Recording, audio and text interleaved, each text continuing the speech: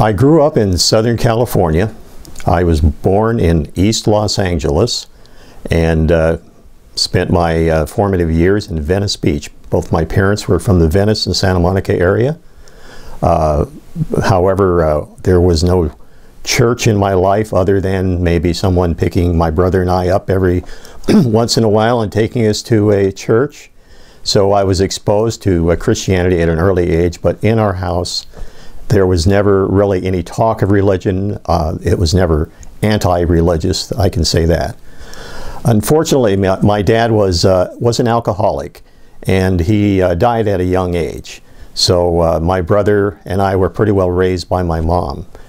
After I got out of the Navy, which I joined right out of high school, I found myself in the printing industry, and then stayed in that most of my life. I had quite a few successes as far as being self-employed, yet there was always something that was missing. I was happy with what I had achieved, but there was always something more that it just didn't seem right. So there wasn't a balance in my life. In 1980, I had just been divorced, remarried shortly thereafter, and opened a new business in Lompoc, California. Again, a printing business. And my wife and I were looking for a church. And there's an old saying, you can't find Jesus in the Yellow Pages. It's kind of an old song. However, at that time, the Yellow Pages were still a pretty big deal. So we looked in the Yellow Pages and we found a Nazarene church. And my wife, who was a Christian and was raised in a Christian family, and I decided to try the Nazarene church. Well, to our great fortune, the pastor was a gentleman named Tom Wilson. And Tom was just an outstanding pastor. And he spoke with such conviction. I just went there as like an open book, just fill in the blanks. I want to hear more. And because of his conviction and because of his dedication to what he was talking about, I could sense he was genuine.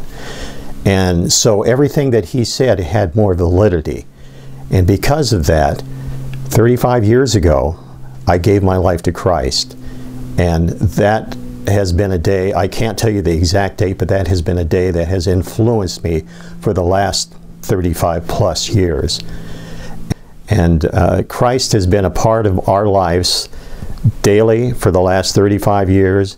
We've tried to influence our children as much as we can. However, as most of you know, they have a mind of their own, and some of them have drifted away and some of them have come back. So without Christ in our life, we wouldn't have that balance. We wouldn't have the bread the Word of God has given us, and also the friendships that we have been able to make with people that we would have never had any contact with. We wouldn't have anything in common with them.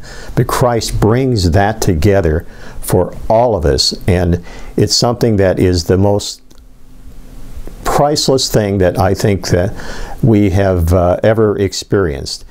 And the grace that Christ has given us is the greatest gift of all.